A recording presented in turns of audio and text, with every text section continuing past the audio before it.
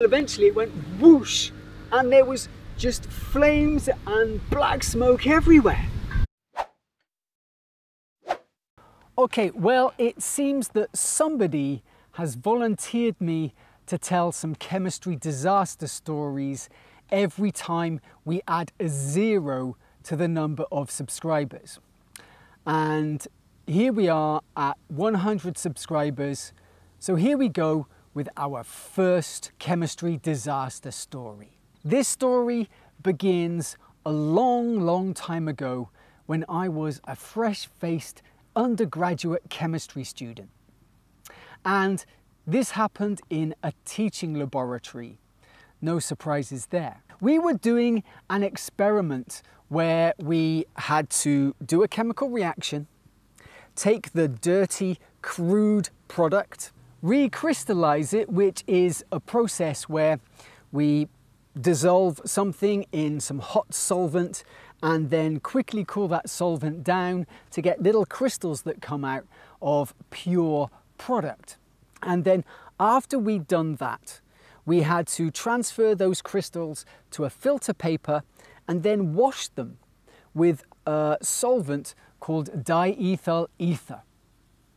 Now, the thing to know about diethyl ether is that it is a very volatile liquid. It evaporates very easily and quickly, and it is very flammable. And during that experiment, we had Bunsen burners on the desk. Now, that wasn't a problem as long as we kept the diethyl ether and the Bunsen burners separated.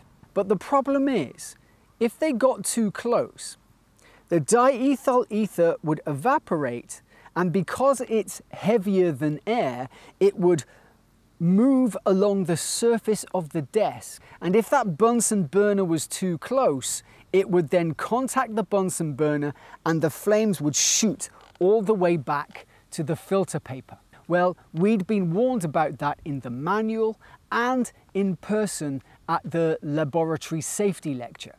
So it should have been okay. Except that my friend hadn't read the manual and hadn't listened in the safety lecture. So he was doing the next stage of his experiment with his Bunsen burner here, and just here was his filter paper that he'd just been using to wash his crystals with that diethyl ether.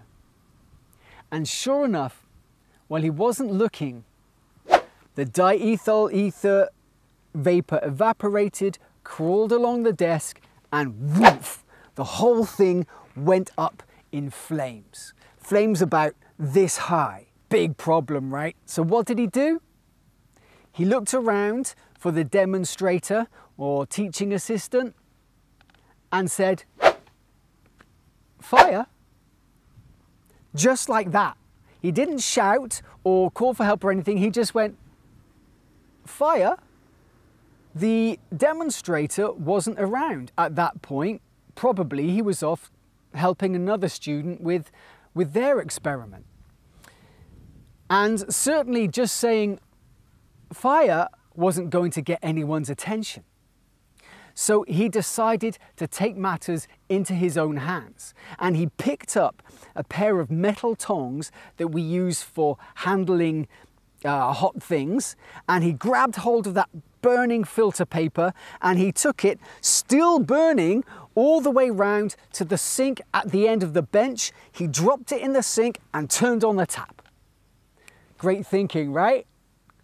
Except no, because that filter paper was soaked in diethyl ether, and diethyl ether does not mix with water, and it's lighter than water. So that filter paper just floated on top of all of the water in the sink, still burning. And that still might have been okay, except that above the sink was a whole rack of bottle brushes. The brushes that we used for cleaning out our glassware after experiments. And they're all made with nylon fibers, which burn quite nicely, thank you very much. And so this burning filter paper set fire to the bottom bottle brushes, which set fire to the next row of bottle brushes, which set fire to the whole rack of bottle brushes. And before we knew it, there were great yellow orange flames going up to the ceiling full of black smoke. Well, you can believe this got the demonstrator's attention, and he came running round the corner, grabbed hold of a fire extinguisher and put the whole thing out. Luckily, nobody got hurt. Luckily, also, there wasn't any serious damage apart from a bunch of burnt and melted bottle brushes, but this could have been a very serious accident. That said, it was also a little bit funny because it happened to my friend. Now, I actually tell this story in my own teaching labs to the students when they first join the lab, because there are a lot of things that we can learn from it. As we get older, we get wiser because we learn from our experiences. So hopefully, we learn from our mistakes.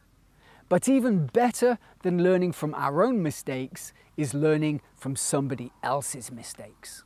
So let's do that. First of all, number one, my friend did not read the manual. Number two, he didn't listen to the safety lecture. Why not?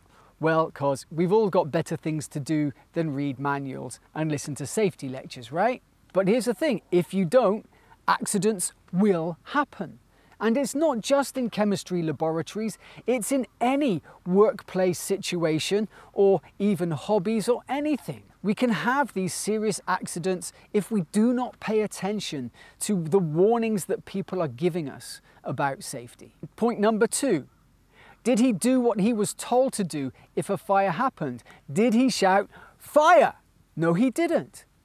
He just said it very quietly, "Fire"? So he didn't do what he was told to do. He decided to take matters into his own hands and walk around with a burning filter paper. He was lucky that the fire didn't spread to other parts of the laboratory. If he had shouted "Fire" as he was supposed to have done, the teaching assistant could have come much faster and could have put the fire out right there on the bench with no problems. And then the third and another very important thing to understand is, why didn't he shout "Fire"?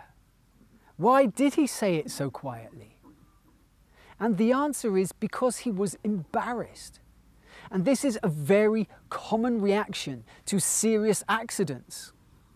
People are embarrassed to have caused this accident, and so they don't want to tell anyone. Very often they literally tell nobody.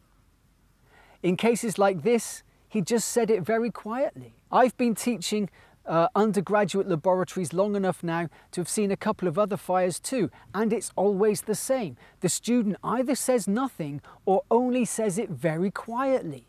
When there is a serious accident, you need to make a fuss. And even if that is personally embarrassing to you, you need to make sure that people are aware so that they can take whatever action they need to take. And if nothing else, at least do it to make sure that everybody learns from this mistake, so that everybody understands, oh right, we've got to be careful with Bunsen burners and diethyl ether, we've got to be listening to the safety lecture, and we've got to be reading the manual. Well, I hope you enjoyed this story, and if you did, then help me out with a little click on the like button there. And hopefully if you subscribe, then we'll get up to the next disaster story, which will be one of my own. Okay, see you next time.